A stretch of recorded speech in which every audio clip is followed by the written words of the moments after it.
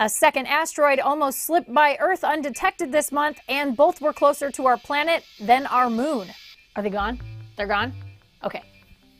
Asteroid 2017 BX came onto observatory radars on January 20th, 2017, and it passed us by at about 162,000 miles, or 261,000 kilometers. That's about 2/3 of the way to the moon.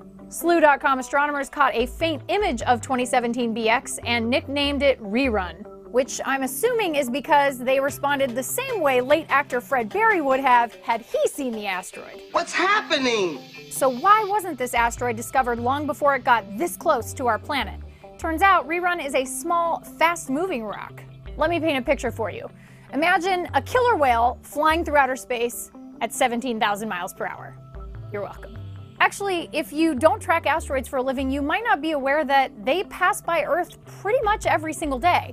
In fact, another asteroid passed by Earth the very same day that Rerun did, only this one was a lot bigger and a lot farther away, like a mile in diameter and 6 million miles away from Earth difference. So for now, we don't need to panic.